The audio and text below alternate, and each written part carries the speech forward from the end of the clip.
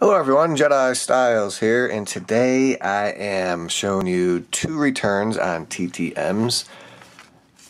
And the first one, I'm just going to get right to it. I hope everybody's enjoying their week. The first one came back in 8 days. This was not baseball, this was football. And this was Mr. Don Beebe. Now, why Mr. Beebe, you say? Well, I'm a Buffalo fan.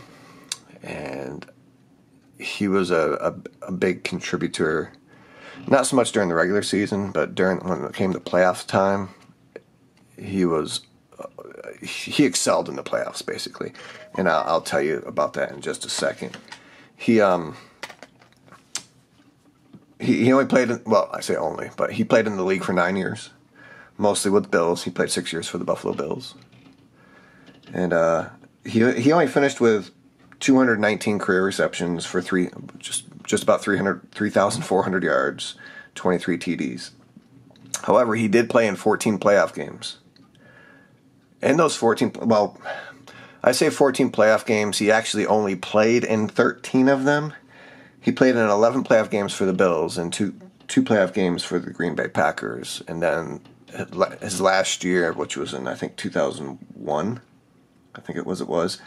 The Green Bay Packers did make the playoffs that year, but he did not play in those games. So technically, he only played in 13 games.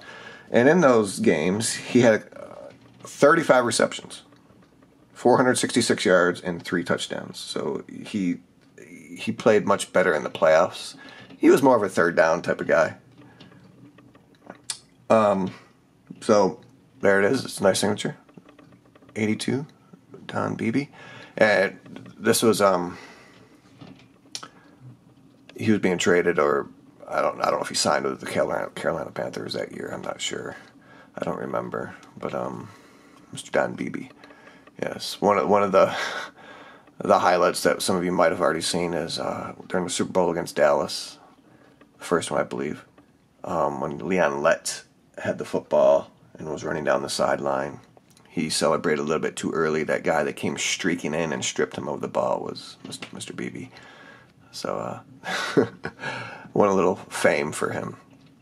All right, so there's the first one. Now, why did I say this was an exciting TTM? Well, it's because of what's in this next package right here. I am super excited to show you guys this. I was stoked, for lack of a better word, to get this one back. This one came back in 15 days. So they're both great returns, 8 days and 15 days. However, I heard people getting this before, so I said, hey, I'll try it. And it's true, guys. What you heard is true. And Mr. Bobby Witt Jr. But wait, there's something more. The second Bobby Witt Jr. So, yes, I got 2 of these. I sent 3, and I got all 3 signed, which was great. So, Junior signed 2 of them, and Dad signed 1. Dad's got a really nice signature, by the way. That's beautiful. Look at that. Nice and crisp. They're both done in blue ink, and I'll show you Junior's in a minute. But 15 days, yeah. So, they both signed. They're both, son stays with Dad, so it's easy. I'll tell you a little bit about Bobby Witt. He played 16 years in the league, so he played for quite a while. He didn't have a huge career, but he did have 142 career wins as a starting pitcher, with a career ERA of 4.83. So, a little below average, I guess you could say there. He almost had 2,000 strikeouts in his career, which is actually pretty good. Of those 16 years, he did play mostly with the Rangers. He played 11 years with the Rangers. His best year was in 1990, which was, I think, his 4th year. He went 17-10 with a 3.36 ERA, so he had a really good, decent year. He was not nominated in his career for any awards whatsoever, so he was sort of shut out about that. However, he did lead the league. This is a bad stat, but he did lead the league. Early in his career, in his first 3 years, he led the league a couple times, and he gave up the most walks. He gave up the most wild pitches. and one time he gave up the most earned runs once in his career. So I guess he could say he was a league leader a couple times in his career, but that was in his first 3 years. And in his fourth year, he had his best year, which I just told you about. So he turned things around. And if you look at his stats, he did turn things around after his first 3 years. And he did better until toward the end of his career, where, you know, pitchers sort of fade at the end of their career.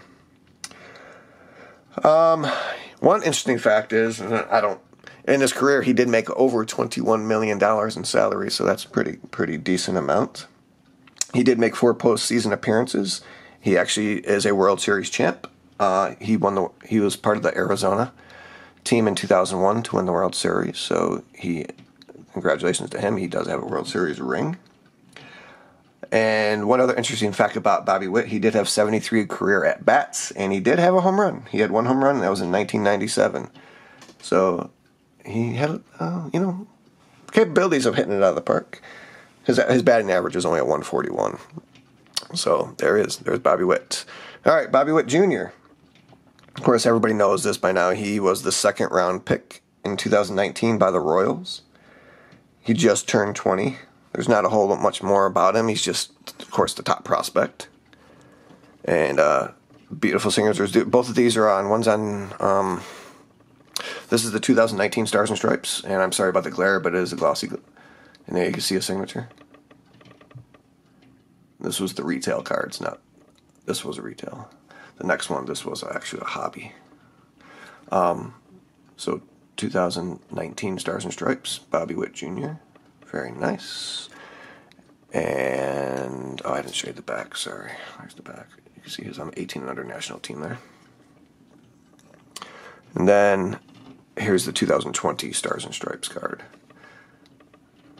So, I was comparing both of these signatures. I do have a Leaf Metal Flash autograph with Bobby Witt Jr., and it's spot on exactly what you see there. That's his signature, without a doubt.